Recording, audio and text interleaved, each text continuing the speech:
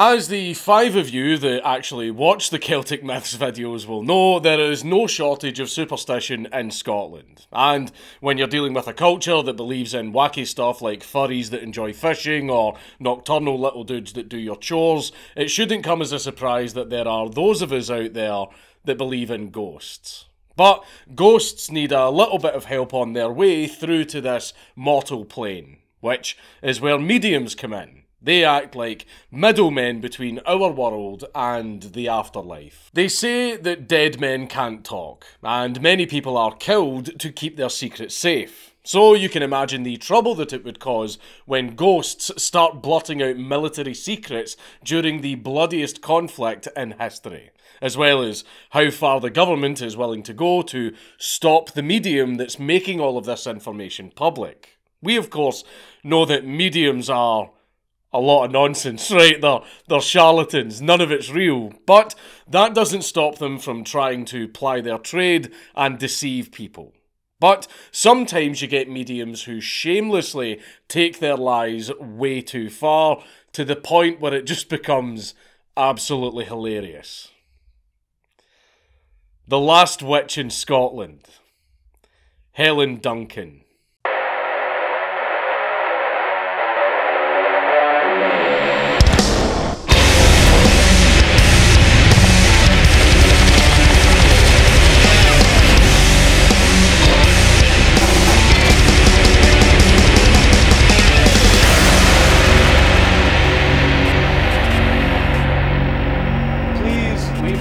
And a comment on this video because it really helps me in the algorithm. But before we get started, this video was brought to you by Skillshare. Skillshare is an easy to use online learning community with hundreds of different classes to discover and master, or just to improve your skills. Whether you are a beginner, intermediate or an expert, there is always something new for you to learn. Skillshare can help you better yourself. It can help you to grow and make connections through communal creative outlets. Who doesn't want to learn more and improve themselves? If that is you, then Skillshare will help you with that goal. The weekend is a great time to de-stress, and for me that means gardening.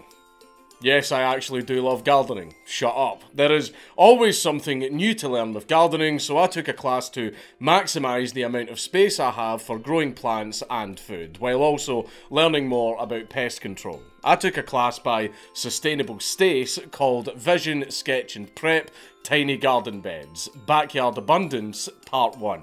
It was a really good class that shows how much you can grow in such a small space, which is helpful knowledge for people these days who might not even have a garden in the first place. I like Skillshare because it gives you the chance to learn whenever you want to, with no stress, and you can learn whatever you want at your own pace. Skillshare even has career-focused classes like video editing, photography and illustration. Skillshare is offering 1 month free to any of my viewers that use the link in the description box down below. But for the month of April only, they are running an even better offer. If you're ready to start learning today with Skillshare, you can get 40% off of your first year by using my link. So I'll leave both links down below so you can choose the offer that's best for you. Victoria Helen McCrae McFarlane was born in Callander, Perthshire on the 25th of November 1897. While most mad lads, or in this case mad lassies, tend to grow into their defining traits, Helen had the gift from a very early age, and very often drew the ire of her family and those around her by making little predictions that would inexplicably come true. Nothing big like Jotapata will fall on the 47th day or anything like that, but small things that made Helen kinda creepy and earned her the nickname Hellish Nell. Things such as thinking about the number 1066 and then her teacher later having a heart attack as soon as he wrote that number on the blackboard during a history lesson. Or praying for answers that she didn't know during an exam, and then the answers appearing in handwriting that wasn't hers. Helen's family were so freaked out by this that her mother had her tested by a doctor, who found nothing. And then Helen told the doctor not to go out that night. Unfazed by a teenage girl probably talking out of her arse, the doctor did go out that night, and he died in a car accident during a snowstorm. This didn't reflect well on Helen's family, and it, alongside a lack of local jobs, was part of the reason why they actually kicked Helen out of the house at the age of just 16. Since it wasn't a good look in those days for the local minister to be accusing your daughter of consorting with the devil. Despite this treatment, Helen wasn't alone in her voodoo nonsense for very long. At the age of 20, Helen married a cabinet maker named Henry Duncan, who reportedly greeted her by saying, "So we meet at last," when they first met, because they both claimed to have had visions of each other before crossing paths. Yeah, Henry fully supported Helen's witchy bullshit, which is just as well because he gave her so much ectoplasm that they ended up having 6 kids that he looked after as a stay-at-home father. He couldn't work much because he suffered from arthritis and a weak heart after being kicked out of the military during World War I. So Helen had to be the one to bring the money in. So she scraped together a living in a bleach factory. However, this was only a part-time job, and Helen spent the rest of her time in the spiritual church scene, where she gained enough clout to become a minister. And it was at this point that Helen found her true calling. With Henry acting as her manager, Helen started carrying out séances in the 1920s, in which she would sit in a cabinet behind a closed curtain, fall into a trance, and call forth the spirits of her bereft customers' recently departed loved ones. But while that's the extent of most mediums mediuming, Helen was special. She had the gift. She couldn't just let the spirits speak through her. Oh, no. She could physically manifest the spirits so that they could speak for themselves.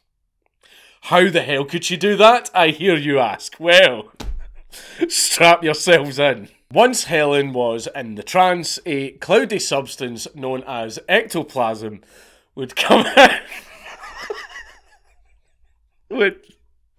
would come out of her nose or mouth and condense into a ghost. What the fuck is that?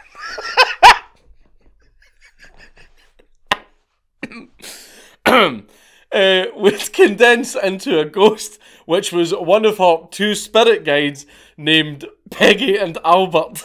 These spirit guides then took the lead in passing on messages from the great beyond.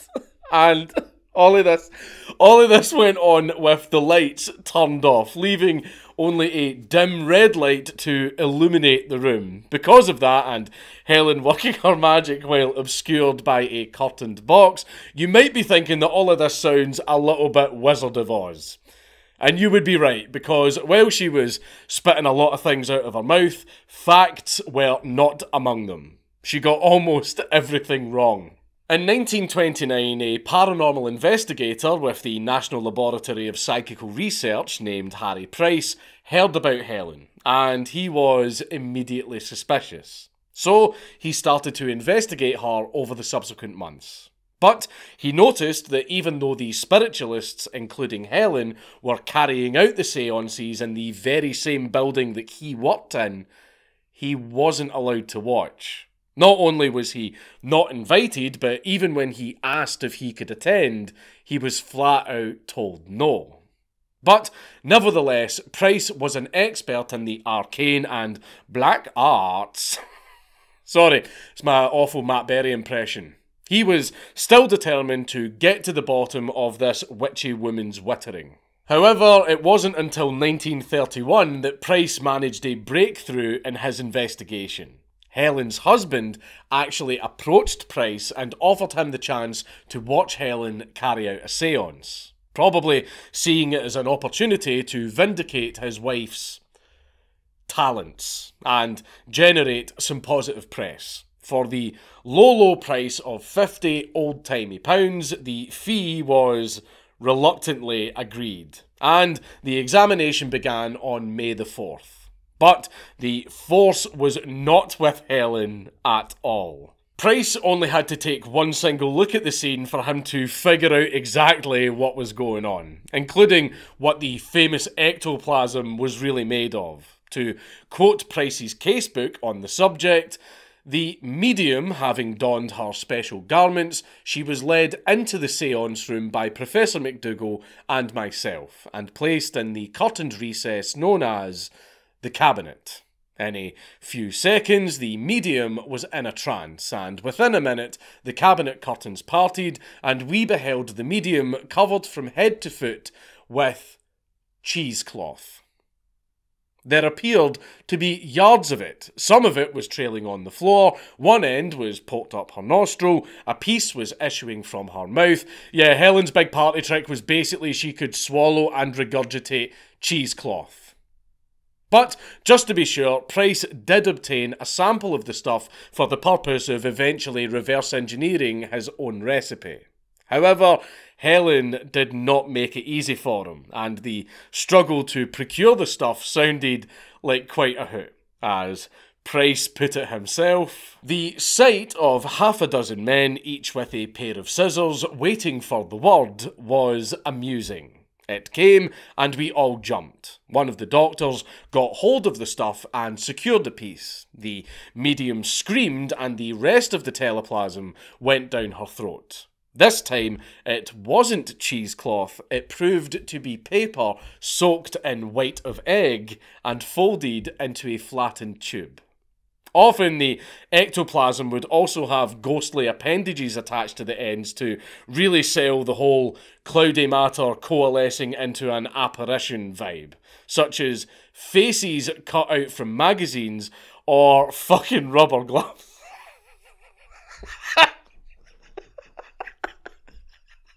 I'm sorry.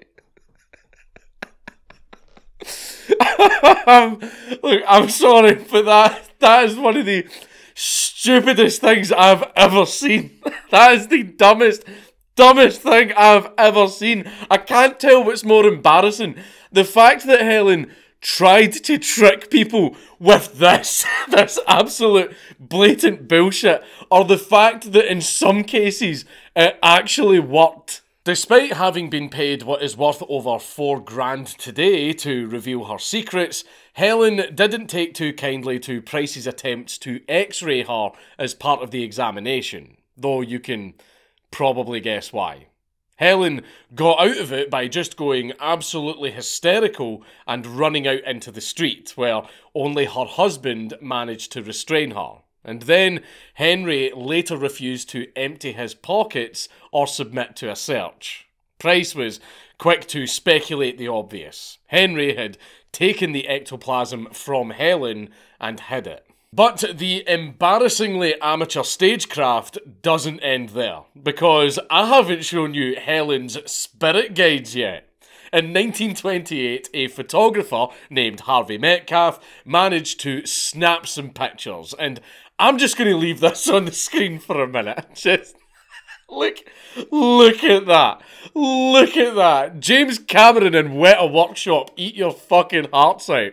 What in the blue papier-mâché Art Attack fuck is this supposed to be? As a puppet made out of papier-mâché mask and sheet, I would say that it's more Henson than haunted if it wasn't for the fact that it's so egregiously obvious that it couldn't even have scared Michael Caine. I mean, anyone who believes something this stupid is clearly fucking gonzo. Only an absolute muppet would fall for this. If the fact that the true nature of Helen's powers isn't abundantly obvious to you yet for whatever fucking reason, I'll let Price himself give you the conclusion of his study. And I must say that I was deeply impressed. I was impressed with the brazen effrontery that prompted the Duncans to come to my laboratory in an attempt to put over their stuff on our experts. I was impressed with the amazing credulity of the spiritualists who had sat with the Duncans for 6 solid months, and the fact that they had advertised her phenomena as genuine. Basically, Helen's bullshit was so obviously fake that Price was actually impressed that she still tried to push it anyway. Price had outed Helen as a complete fucking fraud, and the word spread quickly as the results of other investigations started to come out. That same year, the London Spiritualist Alliance examined ectoplasm samples that all turned out to be either cheesecloth or paper mixed with egg whites. They then called Helen's bluff by getting her to swallow a methylene blue tablet before the séance, and you'll never guess what happened. She didn't produce any ectoplasm. People began to denounce Helen in droves, including the Morning Post and the London Psychic Laboratory. The heat was so bad that even some of her fellow morons turned on her. However, somehow, all of this ultimately only ended up being good advertising for Helen, as her services were in more demand than ever due to her clash with the scientists. Because spiritualists are fucking idiots. Who needs facts and logic when you have cheesecloth? But in January of 1933, the spiritualists were unable to cope for much longer, because an audience member, seeing the opportunity to further prove that Helen was a fraud, actually grabbed Helen's puppet during a séance and tore it, proving that it wasn't a ghost, it was just some piece of shit cobbled together from the contents of her drawers. As a result, Helen was prosecuted in Edinburgh that May for being a fraudulent medium. She was fined £10 and jailed for a month. Guess the spirits didn't warn her about that. You would think that a fraud conviction in an actual court of law would have been the final nail in the coffin for Helen's career. But you would be wrong. She just found a different group of morons to swindle. A local church in Portsmouth invited Helen to demonstrate her abilities in 1941. So she started to do séances there, and she did an awful lot of them. Because you see, Portsmouth was a critically important dockyard for the Royal Navy, and by this point, World War II was in full swing. So, thanks to the demand from anxious and grief-stricken relatives of sailors in the area who were so desperate that they wanted spiritual help to keep their loved ones safe, business was booming in Portsmouth almost as much as it was in Clydebank. As Helen got to work, she immediately got herself into trouble when she summoned the spirit of a dead sailor. In November of 1941, Helen called up the ghost of a sailor named Sid, who told her about the sinking of a ship named HMS Barham, which had been torpedoed by a German U-boat. But the thing is that the sinking of this ship wasn't actually announced until the following January, because the government kept it secret to mislead the Germans and keep up morale at home. So Helen had just blurted out a really big military secret.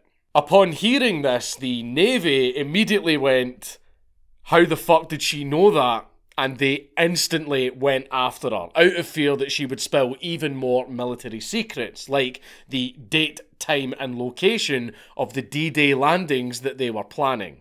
One Navy lieutenant suspected that Helen was a fraud, so he decided to do a little bit of undercover sleuthing and bought 2 tickets to her show for 25 shillings each. And what he saw could only be described as very, very sloppy on Helen's part, because during the séance, a ghost revealed itself as that same lieutenant's dead aunt.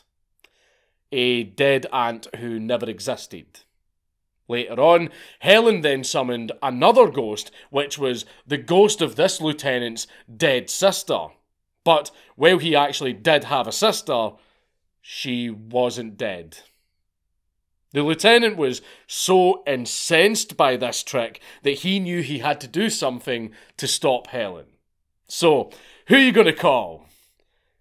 The cops, because ghosts aren't real. The cops soon started their own investigation, and then during a séance on the 19th of January 1944, it was go time. A plainclothes officer that was hiding in the audience revealed himself and blew a whistle to alert the other cops waiting outside to start the raid. He then made a grab for the ectoplasm, but Helen snorted it back in before he could get a sample of what he could clearly see was just a sheet. Nevertheless, the raid ended with the arrest of Helen and 3 members of the audience. Helen was charged under Section 4 of the Vagrancy Act of 1824. Such was the procedure for fortune tellers, astrologers, and spiritualists, which meant that she was facing a maximum penalty of 5 shillings.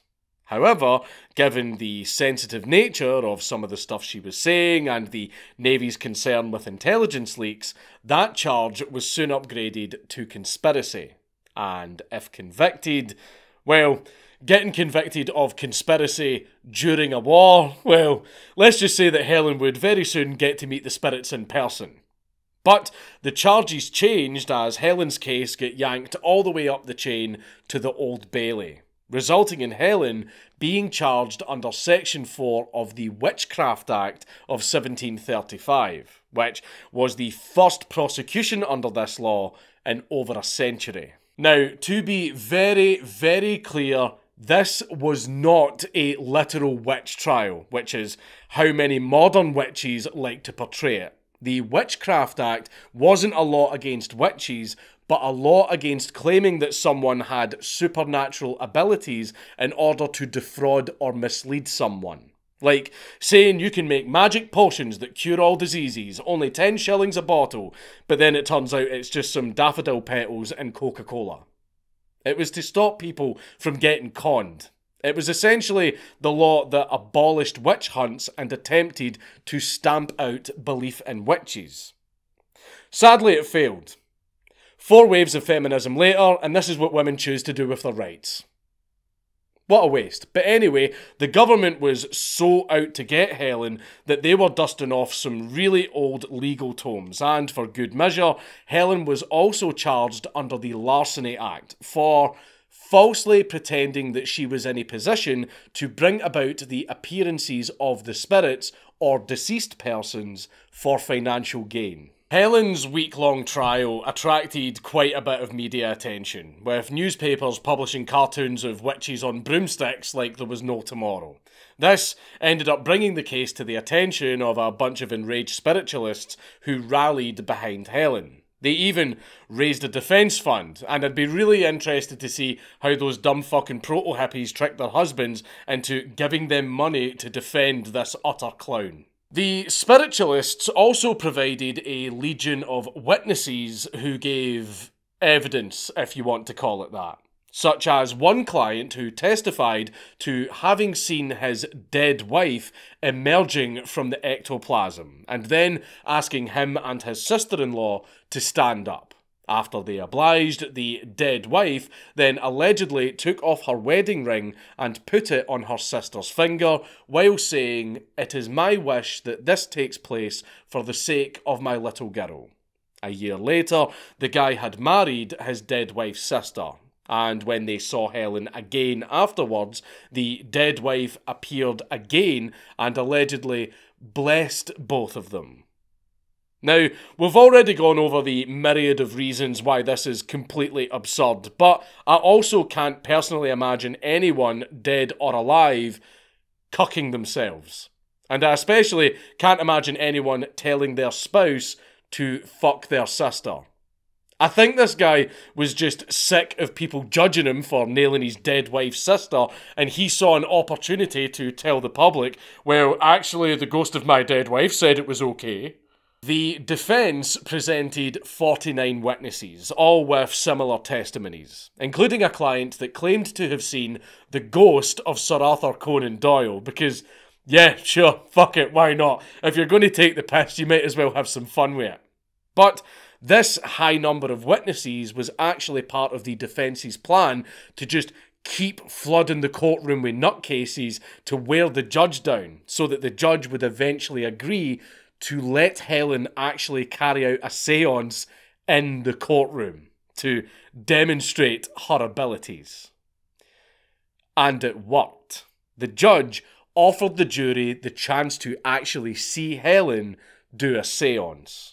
However, the defence's gambit was quickly thwarted because the jury just went, no.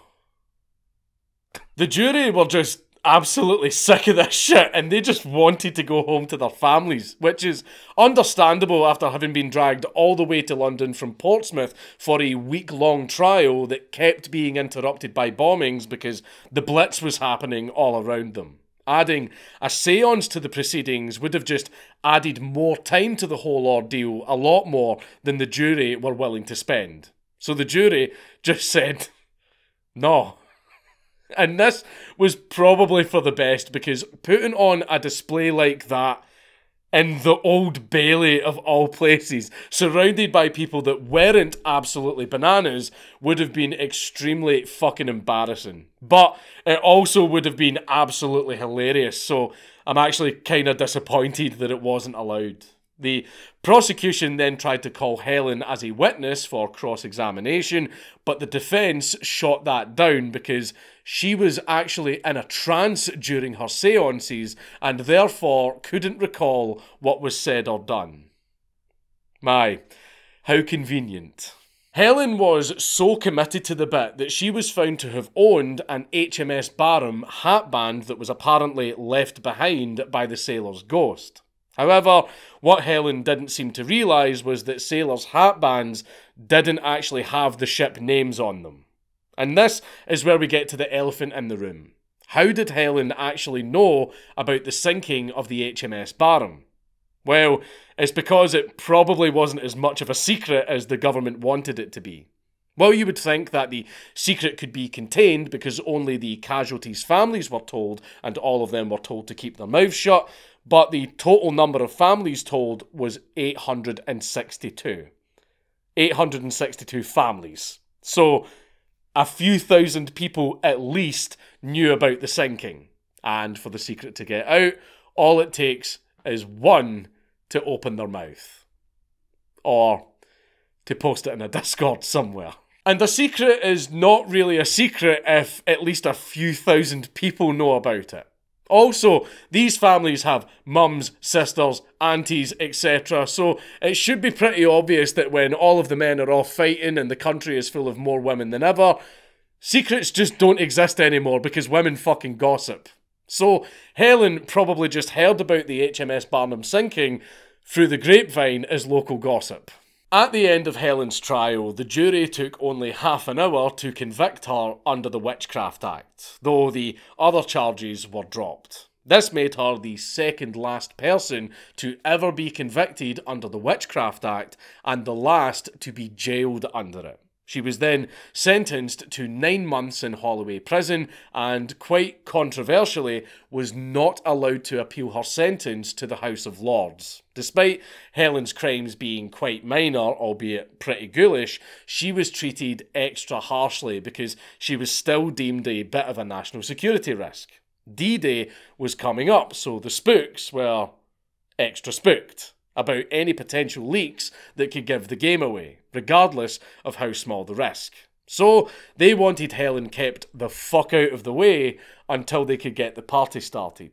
However, Helen found a lot more mercy on the inside than she did in the courtroom. Helen's cell door was apparently never locked, and by all accounts she was treated rather well, because a large swathe of the population believed that she had fallen victim to a miscarriage of justice. She even continued to ply her trade to other prisoners, staff, and the many people that came to visit, including Winston Churchill. Yes, Churchill had a bit of a spiritual streak as a result of the Boer War. While he was on the run after escaping capture, he felt like he was being guided by something supernatural that brought him to safety. Upon hearing about Helen, Churchill declared that the whole trial was fucking stupid and wrote a memo demanding a report on the Witchcraft Act, in which he called the whole affair obsolete tomfoolery.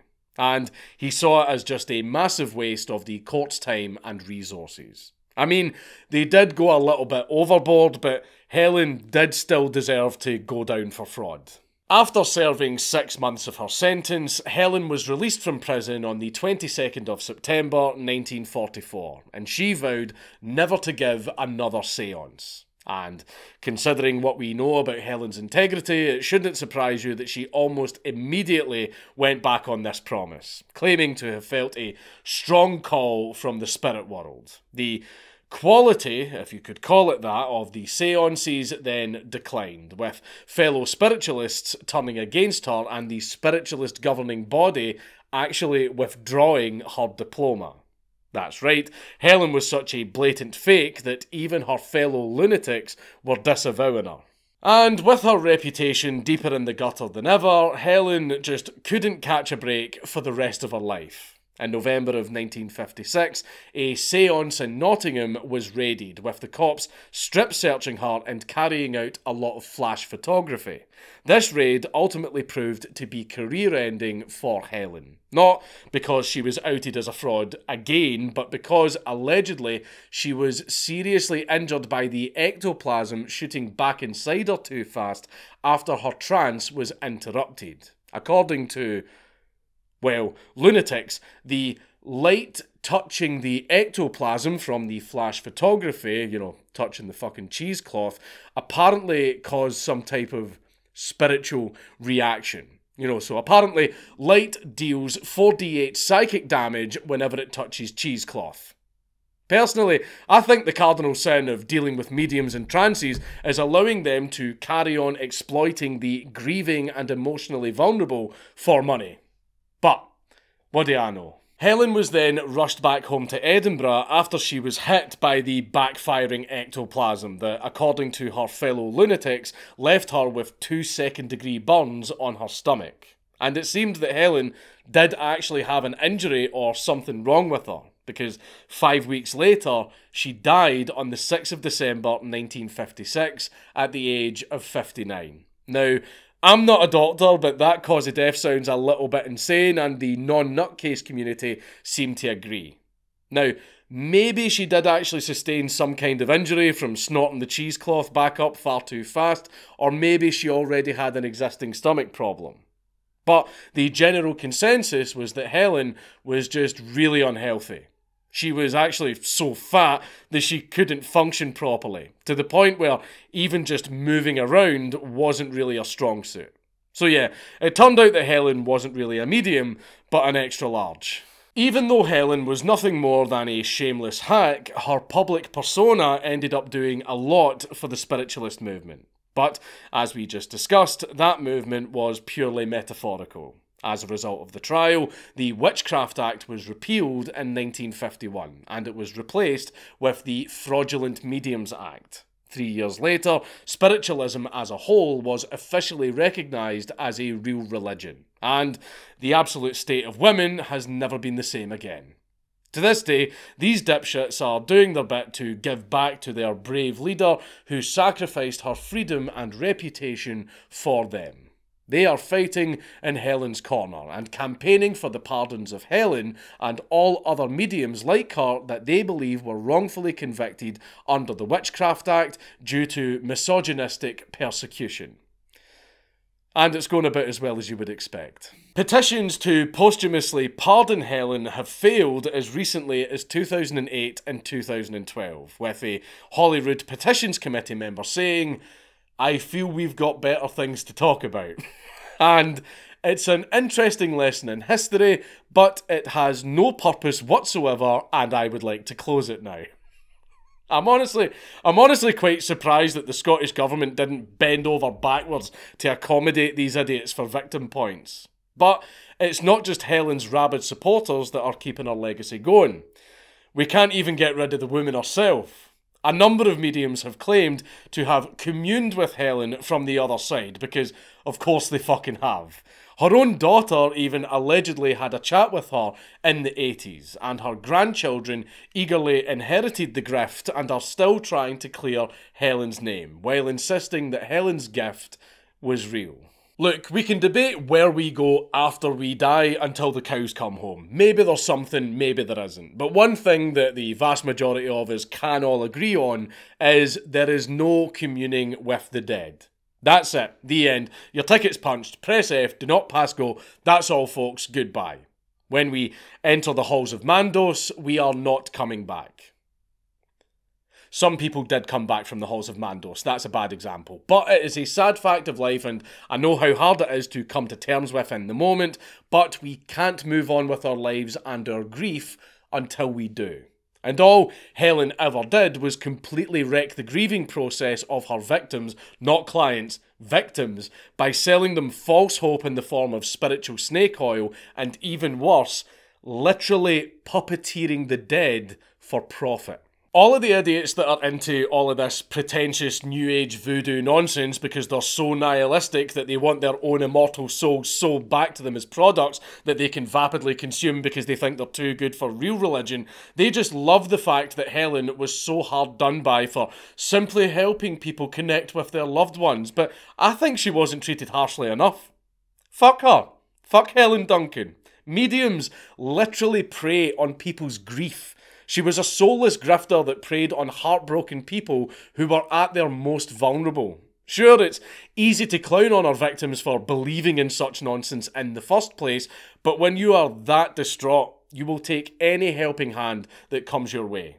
Even if that helping hand is made of rubber and wrapped in cheesecloth and dangling out of a dumb bitch's mouth. Seriously, how the fuck did this fool anyone? I get that national security is important and D-Day was kind of a big deal, but the Navy were so ridiculously paranoid and overzealous in going after Helen Duncan that they accidentally made her a martyr, when her memory being co-signed to oblivion is the least that she deserved. And despite decades of hysteria, I think that Harry Price hit the nail right on the head at the beginning of the entire ordeal, when he said, "Could anything be more infantile than a group of grown-up men wasting time, money and energy on the antics of a fat female crook?" It's Count Dankula on YouTube! Everybody just subscribe!